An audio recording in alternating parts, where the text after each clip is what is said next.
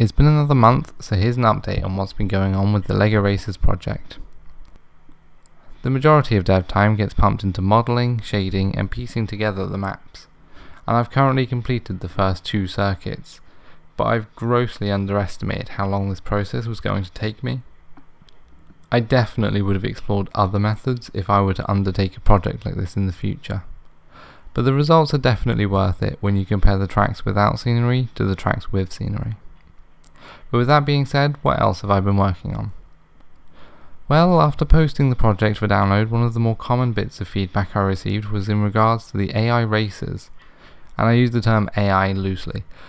The bots are programmed to follow a path that I had created around the tracks. It works up until the bots crash into each other, which happens often as they all follow the same paths. So I was curious, how did the old LEGO Racers dev team accomplish this? Well, while I was viewing one of the maps in the map editor program, I noticed that there was an AI Paths tab. And so when I clicked it and I loaded in a file, remarkably it showed me the exact path route that the AI racers take. But when I tried to read these files in a text editor, it was just garbled nonsense. I couldn't make out anything useful or even readable from it. I tried to open the files in the LEGO Racers 1 binary editor and I was finally able to read some values. The only problem being is that I have no idea what these values represent, let alone how to translate these into a usable format for my Unity project.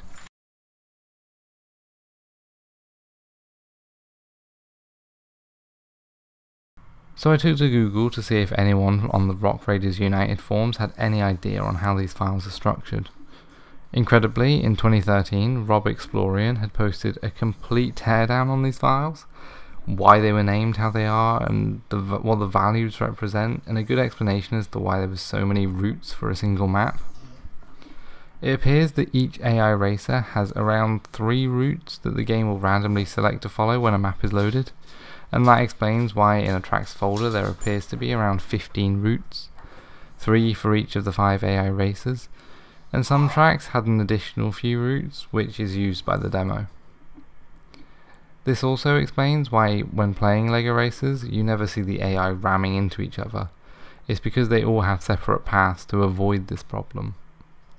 For a deeper explanation on how these files work, I suggest reading Rob's explanation, as his post has an incredible amount of detail that I'm going to skip over for now. But the basics are this. We get a start position as a vector 3 with an x, y and z coordinate, and the subsequent positions that come after this will have to be calculated by subtracting values from the initial start position. Now I'm not about to go through all 800 lines to calculate each position, and I shouldn't have to either. The track editor can already do this, so why can I not simply pull these position data from the track editor? Well, that's what I did.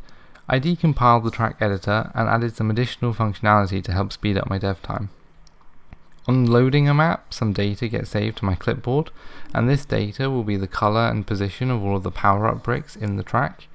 This was a necessary addition, as for some reason, despite all of the data being listed right in front of my very eyes, I'm not able to copy and paste from the program. And this removes the need to type out each of the power-up bricks coordinates by hand.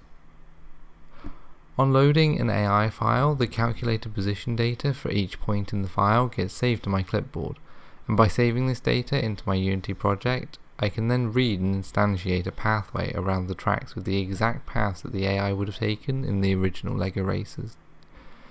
This is a huge time save, and as you can see the text document ends up being 800 lines of data long. By automatically saving this data to my clipboard, it allows me to rip all AI data for a map and import it into my Unity project in seconds.